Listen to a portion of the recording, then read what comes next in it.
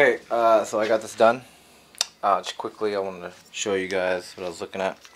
So this is the measurement for the inner diameter of this bolt here. So actually, I'll do that again real quick. Make sure I get it as good as possible. So about, focus, about 25, and then if I just lay it in here.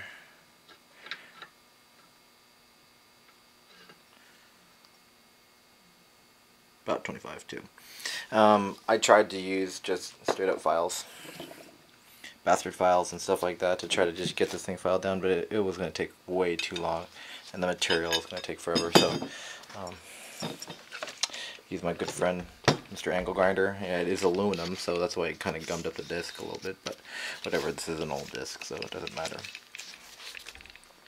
One thing I do want to kind of point out is that the pulleys are two different diameters. This is actually a bigger pulley than the stock one. This is a stock one, and then this is the Quest one.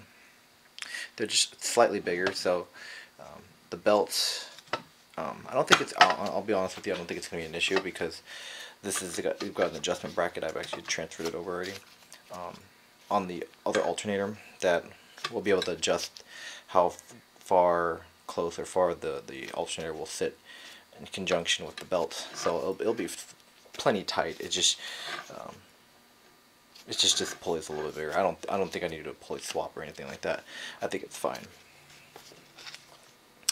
But yeah, so I got that on, or I'm sorry, I got that on. I got that modified. These should be good to go now. Distance wise, should be able to just slide in no problem. Other than that, I think I'm gonna get ready to get that thing back on, get the bracket on.